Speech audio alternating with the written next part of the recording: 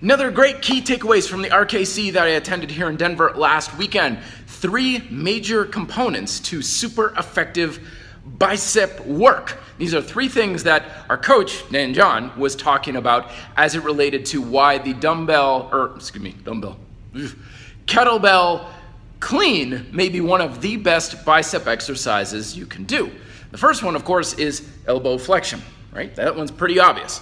Second one, rotation of the forearm. The bicep does play a role for that rotation. That's great. Third one, not quite so obvious, is a clutching in towards the chest. So of course, the kettlebell clean incorporates all 3 of these.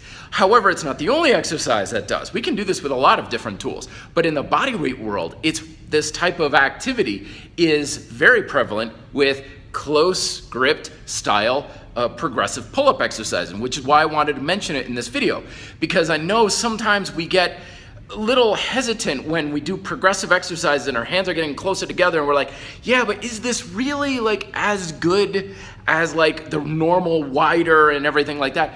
And in many ways, it's even better because it incorporates all 3.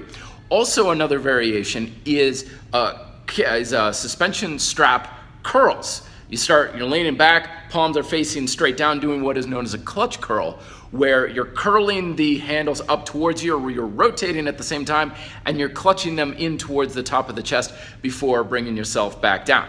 So those 3 elements, if your bicep training's kind of been a little stuck lately, flexion in the elbow, rotation, and clutching. I'm not saying every bicep exercise needs all 3, but if you're feeling stuck, incorporate those 3 together for a hell of a powerhouse bicep workout.